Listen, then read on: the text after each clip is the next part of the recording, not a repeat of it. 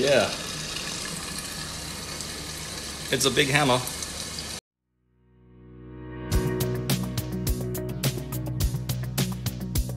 So I'm going to pack this up, show you how we do it here, and get it on its merry way to the lucky customer.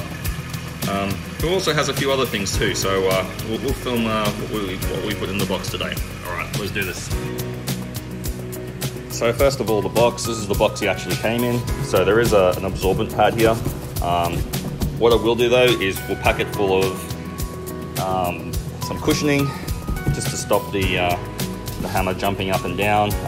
Although the box is made out of foam, the bouncing does tend to split the bag sometimes, so we'll get some extra padding on the bottom of the box, and then we'll put a couple of the plastic liners in, and then after that we'll get the coral packed into it. Well, I'd say a fair few bags. Okay, so we're going to use a plastic wrap, get the coral in the plastic wrap, and then feed it into the large bags.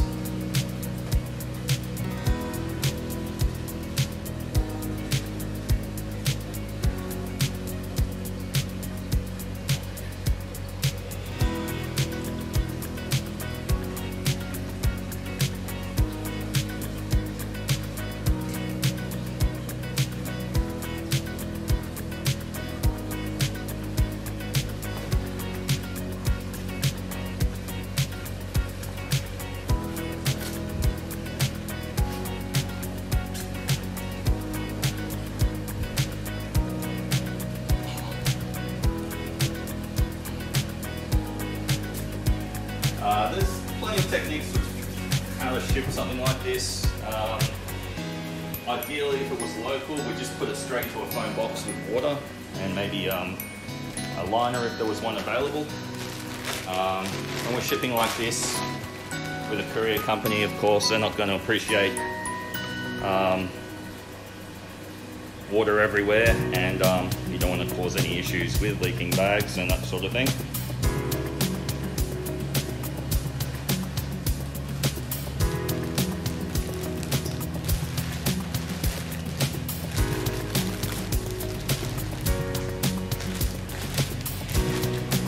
Right down to the bottom section of the bag. It's wrapped in that paper. And then from there, we're basically going to feed the water into it. Get a decent amount of water in there. We'll actually also get it in the container now. It'll make it a bit easier. And we'll gas it up, and hopefully the edges don't make too much contact with the sides, but it's actually got plenty of room inside there, so it should be quite fine. So we'll just get some water in there now. On the same system. We'll put some carbon in there, which will absorb any of the nutrients or coral excrement during the shipping process. Definitely great to use with things like acropora, soft corals, things like that. And the granule ones I think work really well. And you can get higher grade carbon or nutrient absorbers like Purigen. Continuum has a really good product. I just find this one, being larger particles, is easier to remove when it gets to the other side.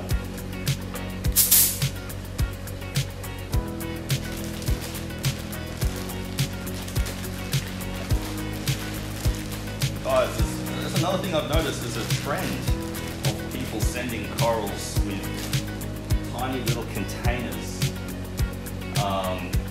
I guess that's great for what am I trying to say? That's great for saving space and getting very low weight.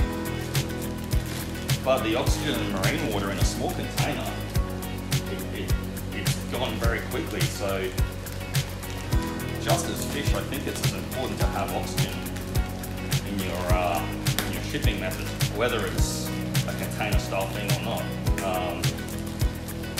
You'll never see me shipping in little boxes. It looks cool and it's neat, definitely looks cool, but I'm telling you, it's not a smart way to ship corals.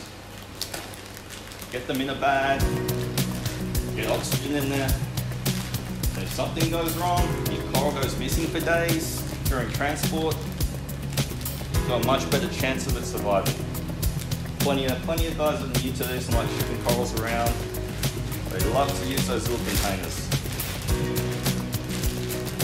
And it's just simply, by my thoughts, just not the best way to do it. My rubber bands also do not come off. They do not get removed very easy. They are all cut removals.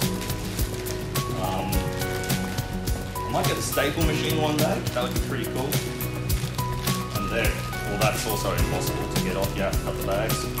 But yeah, you won't be saving these bags, that's for sure. Coral's sitting in there beautifully. There's plenty of water in there. I'm actually a lot happier than I thought this would turn out right now. How many bags did we go? We went 4 bags, and we went a layer of plastic.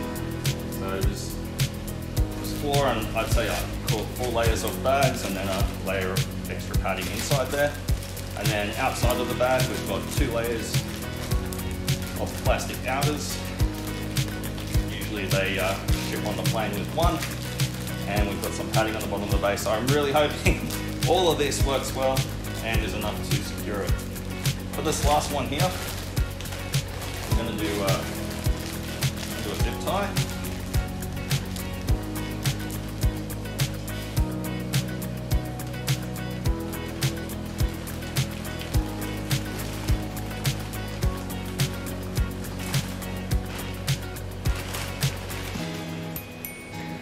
And just a couple more corals. We'll show you these corals. These are absolute gems. There we go. WA Hulk Green Torch. That one used to be my Ultra Torch. Then this one showed up. That makes it look a bit funny. There should be more of these available. Sorry for my shaky hands. Any local customers, there should be some more of these available soon too. If you're international or whatever, hey, let's do international style filming here. Yeah, fluoro.